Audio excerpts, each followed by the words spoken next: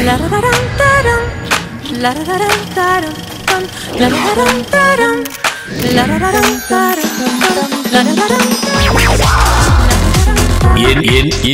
தமிழ் மக்களே சொல்லுங்க சொல்லுங்க சொல்லுங்க சொல்லுங்க சொல்லுங்க. Cauvery Talkies movie ரிவ்யூக்காக Rohini. இன்னைக்கு நம்ம பார்க்க போகிற படம் அவல். என்னடா மூவி ரிவ்யூக்கு எப்போவுமே வந்து வழக்கமாக நின்றுட்டு அப்படியே வந்து ரிவ்யூவை ஸ்டார்ட் பண்ணி பட்டான்னு பேசக்கூடிய ஆள் பேய் கெட்டப்லாம் வந்து கஷ்டப்பட்டு போட்டுட்டு அதுவும் வந்து சீப் எடுத்துக்கிட்டு வர்க்குன்னு அப்படின்னு சீவிட்டுருக்காளே அப்படின்னு நினைக்காதீங்க. அவல் படத்தோடைய ஆல்மோஸ்ட் கதையெல்லாம் பார்த்தீங்கன்னா இந்த ஒருத்த சீப் எடுத்ததுக்கப்புறமா தான் வந்து பிச்சுக்கிட்டு போகிற மாதிரி ஸ்டோரி ஆரம்பிக்குது. அதனால தான் சீப்போடு ஸ்டார்ட் பண்ணேன். ஐ திங்க் வந்து முடிய சரி பண்ணிட்டேன்னு நினைக்கிறேன். இதுக்கப்புறம் இது நமக்கு தேவையில்லை. All right. ஸோ இன்றைக்கி Cauvery Talkies மூவி ரிவ்யூவில் அவல் படத்தோடைய மூவி தான் வந்து பார்க்க போகிறோம். பொதுவாகவே பேய் படங்கள் வந்தது அப்படின்னா தமிழ் ஆடியன்ஸை வந்து இது வரைக்கும் வந்து இயக்குநர்கள் எப்படி செட் பண்ணியிருக்காங்க அப்படின்னு பார்த்தீங்கன்னா ஒரு 3 விதமாக செட் பண்ணியிருக்கிறாங்க. ஒன்று, நம்ம வைகை புயல் வடிவேல் வருவார், மேப்பு வச்சிட்டாத ஆப்பு அப்படிங்கிற மாதிரி ஒரு பக்கம் செட் பண்ணி வச்சுருந்தாங்க. அதுக்கப்புறமா கொஞ்ச நாளைக்கு அப்புறமா கோஸ்ட் கோபால் வருமா, நம்ம இருக்கிற பேய் வருமா அப்படிங்கிற மாதிரி நம்ம மொட்டை ராஜேந்திரன் ஒரு பக்கம் ட்ரெண்ட் செட் பண்ணி வச்சுருந்தாரு. அப்புறம் முக்கியமான ஒரு இடம் யாருக்கு அப்படின்னா கோவை சொல்லலாமா கண்ணு ராகவா அப்படிங்கிற மாதிரி இவங்க இந்த 3 பேருமே வந்து பார்த்திங்கன்னா பேய் படங்களில் வந்து காமெடி சொல்லி ஒரு விதமான ஒரு திகில் கலந்த ஒரு பயத்தை கொடுக்கலாம் அப்படிங்கிற மாதிரி தான் வந்து பேய் படங்களில் இதுக்கு முன்னாடி வந்து இயக்குநர்கள் அத்தனை பேரும் வந்து செட் பண்ணியிருந்தாங்க.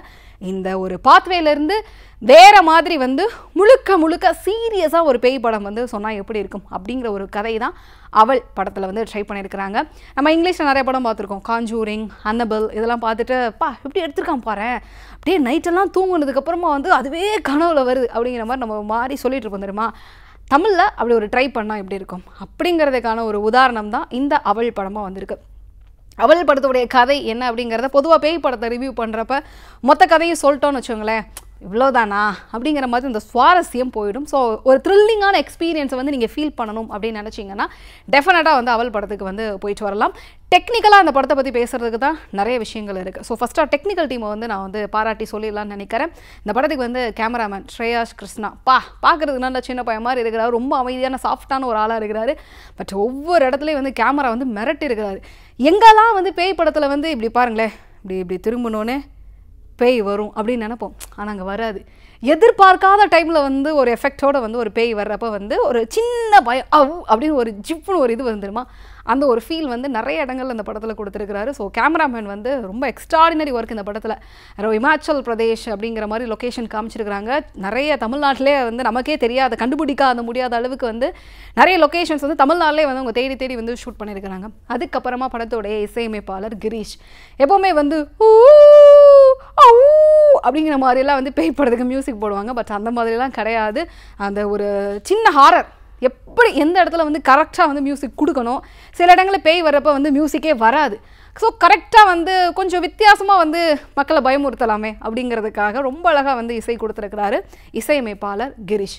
அதுக்கப்புறமா இந்த படத்தில் வந்து இயக்குனர் மிலிந்த் ராவ் ஃபஸ்ட்டு படம் அப்படின்னு சொல்கிறாங்க. டெஃபினட்டாக வந்து ஒரு முதல் படத்தில் வந்து நிறைய வந்து அமெச்சூரான விஷயங்கள் நிறைய பார்க்கலாம். ஏன்னா வந்து சின்ன குறை சொல்லலாம், இங்கே வந்து டைரக்டர் தடுமாறி இருக்கிறாரு, இங்கே ஏதோ பண்ணியிருக்கிறாரே அப்படின்னு. பட் அந்த மாதிரி எந்த விதமான குறையுமே சொல்ல முடியாத அளவிற்கு வந்து மிலிந்த் ராவ் வந்து முதல் படத்திலே வந்து சும்மா 6 அடித்து வந்து ஸ்கோர் பண்ணியிருக்காரு. எக்ஸ்ட்ராடினரியாக எங்கேயுமே ஸ்க்ரீன் பிளேயில் ஓட்ட கிடையாது. ஃபர்ஸ்ட் ஹாஃப் வந்து பார்த்திங்கன்னா கொஞ்சம் ஒரு ஸ்லோவாக இருக்கும், என்ன கதை எங்கே போகுது யார் தான் இருக்கும் அப்படிங்கிற மாதிரி நிறைய நம்மளை கெஸ் பண்ண வைக்கிறாங்க. செகண்ட் ஹாஃபில் தான் ஆல்மோஸ்ட் வந்து ஸ்டோரியை வந்து ரிவீல் பண்ணிவிட்டு கொஞ்சம் பயத்தை வந்து எக்ஸ்ட்ரா கூட்டி ஒரு எல்லா ஃபேக்டர்ஸையும் வந்து எக்ஸ்ட்ரா ஏற்றி கொஞ்சம் பயம் வந்து அதிகமாக வந்து காமிச்சிருக்கிறாங்க. அதுக்கப்புறமா அந்த படத்தில் நடித்த நடிகைகள் அவங்கள பற்றி பேசணும். ஃபர்ஸ்ட் ஆஃப் ஆல் சித்தார்த் இதுக்கு முன்னாடி அரண்மனை 2 படம்லாம் வந்து பண்ணிவிட்டு அதில் கமர்ஷியலான ஒரு படம் பண்ணார்.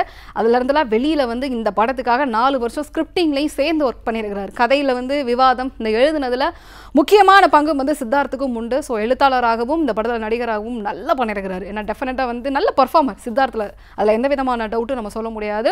நம்ம நினச்சி பார்க்க முடியாத அளவுக்கு வந்து இந்த படத்தில் வந்து கெஸ் பண்ண முடியாத அளவுக்கு ஒரு ட்விஸ்ட் அதை வந்து சித்தார்த் வந்து ரொம்ப பர்ஃபெக்டாக வந்து பண்ணியிருக்காரு. ஓப்பனிங்லேருந்து படம் பார்க்குற யாருக்குமே வந்து சந்தேகம் இவர் மேலே தான் இருக்குமோ அப்படிங்கிற மாதிரி ஒரு சந்தேகத்தை கொடுக்காம வந்து நிறைய இடங்களில் வந்து ஸ்கோர் பண்ணியிருக்கிறாரு. அதே மாதிரி படத்தோட ஹீரோயின் ஆண்ட்ரியா ரொம்ப சேலஞ்சிங்கான ஆக்ட்ரஸ். ஏன்னா தமிழ் சினிமாவில் வந்து இந்த மாதிரி எல்லா விஷயங்களையும் வந்து ஸ்போர்ட்டிவாக எடுத்துகிட்டு பண்ணக்கூடிய நடிகைகள் ரொம்ப கம்மி. ஏன்னா நம்மளாம் வந்து ஹாலிவுட் படம்னு சொல்கிறோம். ஹாலிவுட்டில் வந்து ஒரு லிப்லாக் சீன்லாம் வந்தது அப்படின்னா இங்கே வரப்போ கட் பண்ணி எடிட் பண்ணி தூக்கிடுவாங்க. பட் இங்கே வந்து அதே மாதிரி தான் எடுக்கிறோம், அதில் இருக்கிற மாதிரி நாங்களும் எடுக்கிறோம் அப்படிங்கிற மாதிரி நிறைய லிப்லாக் சீன்ஸ் வந்து இந்த படத்தில் வச்சுருக்கிறாங்க. ஸோ அதனால் கண்டிப்பாக வந்து இது அடல்ட்ஸ்க்கான படம் அப்படிங்கிறத நான் ஓப்பனாகவே சொல்லிடுறேன். பயம் அப்படிங்கிறது ரெண்டாவது விஷயம்.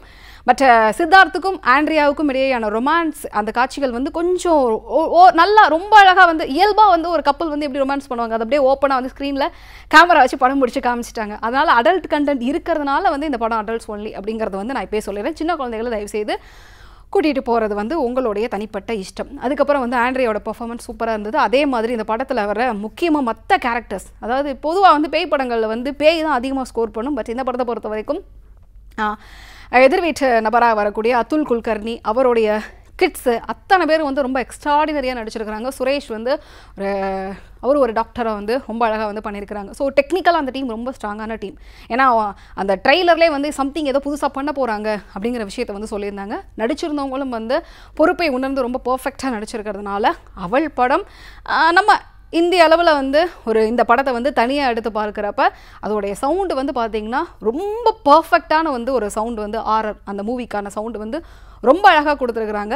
எப்போவுமே ஹாலிவுட் படம் தான் பயங்கரமாக இருக்கும் அப்படிங்கிற மாதிரி பயங்கர பில்டப்லாம் பண்ணிகிட்டு இருப்போம். பட் இதுக்கப்புறம் வந்து தமிழ் படங்கள் கூட வந்து பார்த்திங்கன்னா அந்த மாதிரி தரத்தில் எடுக்க முடியும், அதுக்கான குவாலிட்டி ஈக்குவலாக வந்து நம்மளும் கொடுக்க முடியும் அப்படிங்கிறது வந்து எந்த விதமான குறையும் இல்லாமல் சொல்லியிருக்கிற படம் தான் இந்த அவள் படம்.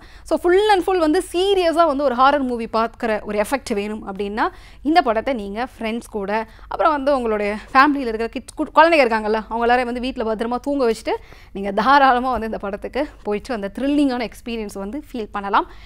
இந்த அவள் படத்துக்கு நம்ம காவேரி டாக்கீஸோட ரேட்டிங்